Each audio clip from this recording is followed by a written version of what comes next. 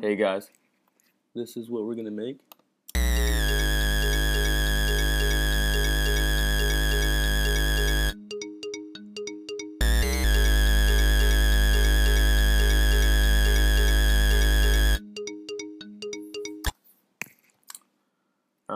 Let's get right to it.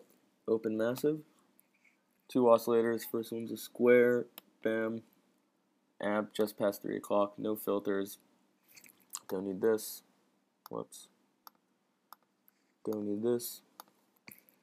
Second, normal pitch LFO and the pitch of both of these. This one at 0.2, this one at 0.25. This one's a square saw 1 with the wavetable to the right, so that's a saw.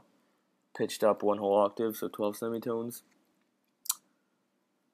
Classic tube, dry wet there, drive all the way up. Dimension expander a bit to give it some sick width. EQ, put the boost there, frequency there, high shelf up a bit. I just added some macros for myself, you don't need to do that. Amp envelope, just a straight line. So on your LFO settings, X fade curve all the way up with a sine wave.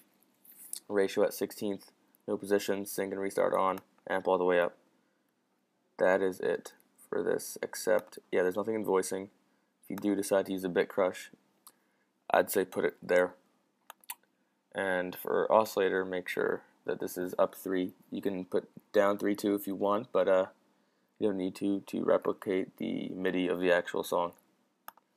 Okay, then put on a Camel Crusher, one of my favorite plugins. Makes everything super loud. British clean presets, dope. Turn off the filter though, that's good.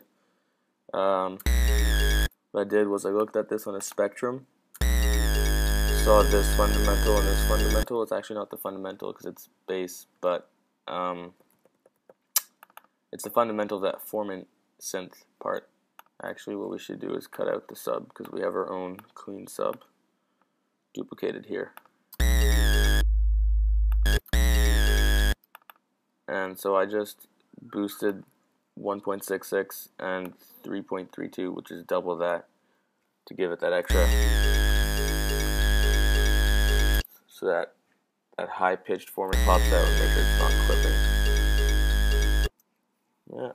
Now the MIDI is just a straight G sharp, and here it's an A and a B.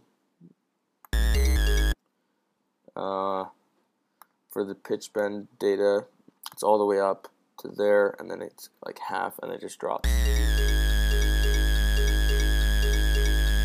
Last thing that he actually does in the song is he sidechains it to his kick and his snare so that it doesn't interfere, because it's a fucking huge sound.